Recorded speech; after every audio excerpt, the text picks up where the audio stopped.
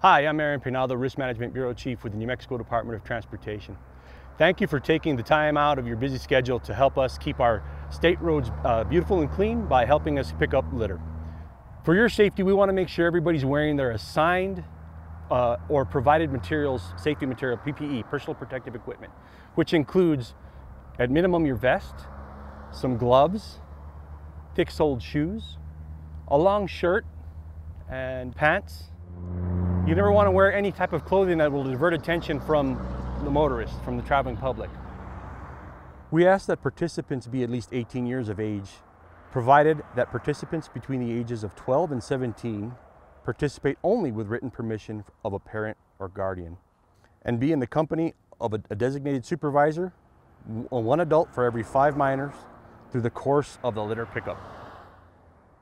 Do not encroach within 5 feet of the pavement edge, as that is not a safe place to be when you're conducting these operations. You always want to face the traffic, the oncoming traffic, when you're performing these operations. That way you can see if any vehicle is encroaching into your work area. Just as a reminder, also in this hot weather, take plenty of breaks and stay well hydrated. We don't want anybody to develop any type of heat sickness, heat exhaustion, and it's very easy to do in this type of weather.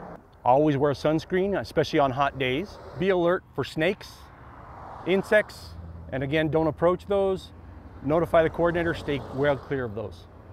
You want to avoid any area with any type of noxious weeds or any area that might have just been recently herbicided. I want you to also ask that you notify the NMDOT coordinator in the event that you have any large immovable objects or any hazardous materials that may be present when you're conducting your trash pickup. You always want to use proper lifting techniques and ensure you're lifting correctly and bending at the knee to avoid any potential injury. Stay with the group and not venture ahead or lag behind from the group. That way we ensure that everybody is in one cohesive area.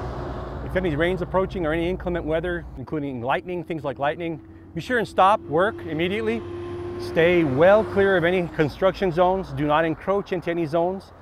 You also do not want to do any activities outside the permitted area. So stay within the area that's allotted for the operation, and do not wander in front or behind the operation.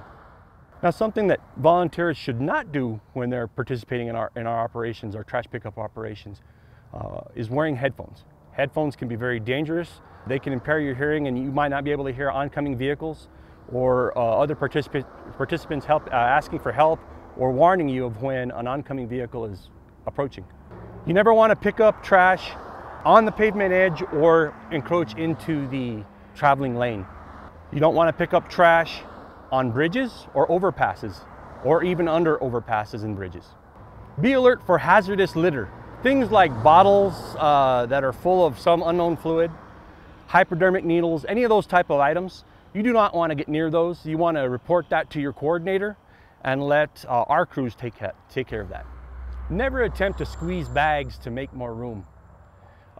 Injuries could result from jagged glass or those type of things. You could get cuts, lacerations, so we want to avoid doing that.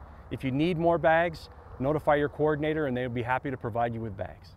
Never alter, modify, or change any type of traffic control devices, including signs. These signs help notify traveling public that this trash pickup operation is happening. So it's there for your protection. So please do not move any of those signage. Above all, I'd like to thank everyone for participating. We remind you to try and keep safe. And we thank you for doing your part in keeping New Mexico clean.